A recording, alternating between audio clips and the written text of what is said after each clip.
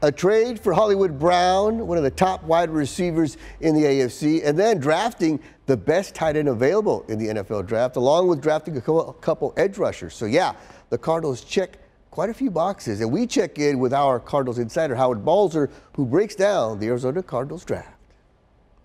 I think that the trade doesn't count as a draft pick, but obviously getting Hollywood Brown was a tremendous addition for this team. And then when you look at need, 3 edge rushers, a cornerback, 2 guards, it was definitely, and of course they had late round picks, which can always be a little tough. But it looked like they got some guys who have some definite production and some definite room to grow. I mean, all anybody's talked about over the last week or so is Deebo Samuel, so it's surprised because no one really thought it was on the radar. But I don't understand why anyone would question that move. I mean, this is a guy who's had excellent production for 3 years. He has speed, he has ability, he can play inside, he can play outside.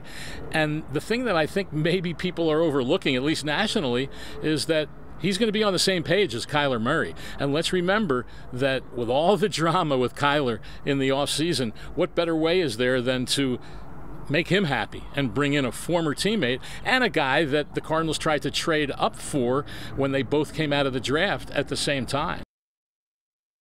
So thanks to Howard Balzer with SI.com. He's a Cardinals insider, been covering this franchise since they were in St. Louis. But you know, a lot of national media are not really high on the Cardinals draft. I heard they gave us a D. Yeah, well, they gave the Cardinals a D. Right. I think that Hollywood Brown's a perfect fit for this offense. So we'll have to wait and see what happens when they get on the field. Those draft grades are just, take it with a grain of salt.